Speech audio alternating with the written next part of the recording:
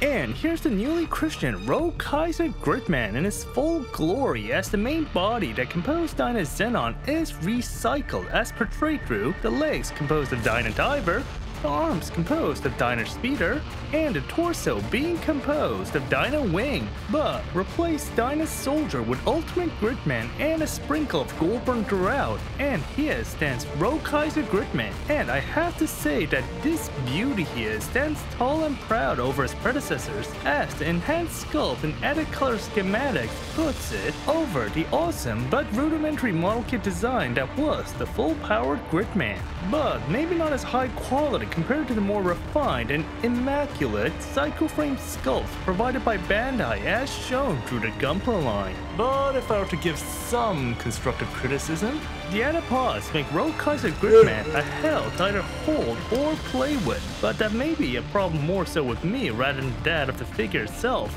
And the newly added polycaps and the original Dynazenon that while alleviates on the rigid posability found on full power Gridman comes at the cost of longevity, as the legs become so loose that they fail to even stand up, but nothing a bit of super glue can't handle. When observing the assortment of accessories that Kaiser Gridman was provided with, let's just say it's an improvement over the previous Gridman and Goldburn combo. The first assortment are the hands accompanied by Dynazenon, which aid in Gridman pulling off a variety of poses. Firstly, there are your fists for the good old punch, roping hands in order for Gridman to get cancelled, large karate chopping hands for a good old neck slice, and the smaller chopping hands that can attach these unstable Kylo Ren-esque blades, perfect for slicing and dicing hostiles. Then there are a dual pair of hands, that first being the groping hands that this time around forsake the round and human-like fingers for one that happens to be more beast-like, with the thin girth alongside the talon-like ends that make Gridman more akin to Wolverine.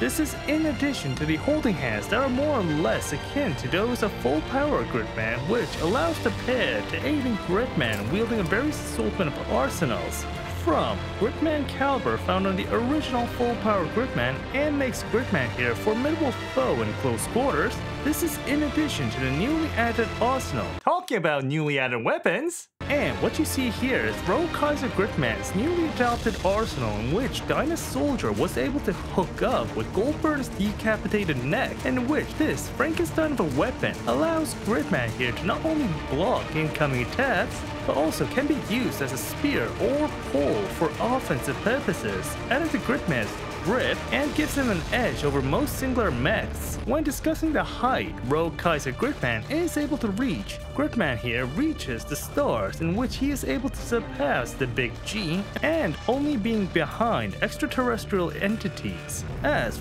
Kaiser Gridman stands at 20 centimeters or 7.8 inches tall. Here's Kaiser Gridman next to a dead girl, a physically disabled, the Holy Virgin, that's what she said, Gridman, full power Gridman, Big G, and an illegal immigrant. Build that wall.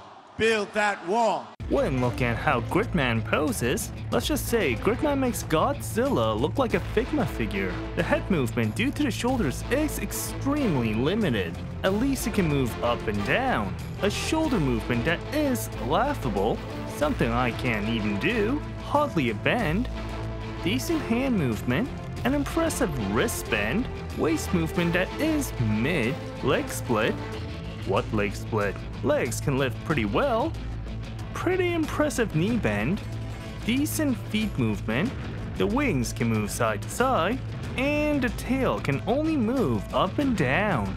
But if Kaiser Gridman, even with all his power and arsenals, gets his ass beaten, then there's one last ultimatum.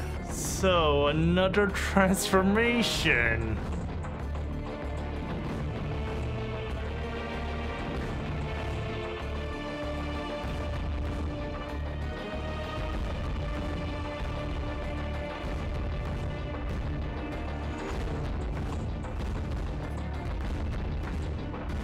And here's Gridman's ultimate form, in which, by combining with Big Goldburn, Gridman is able to amplify his fixer beam to the extent that it can fix any hostiles that dare to engage Gridman. From the literal "I can fix her" to nullifying atomic attacks. But after having a good look at this form, it's maybe a little too reminiscent of a particular franchise. I have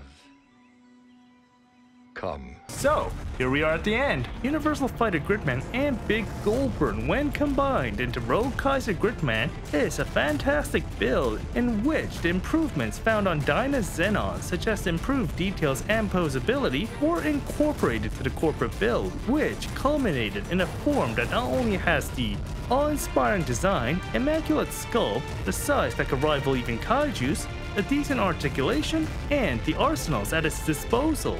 But not all is as good as it seems, as certain places within the build is brittle, resulting in pieces falling off. A transformation sequence that, depending on what kind of person you are, can be tiresome, and a limited range of posability compared to the likes of Bandai's Gunpla line and more or less akin to a Kaiju.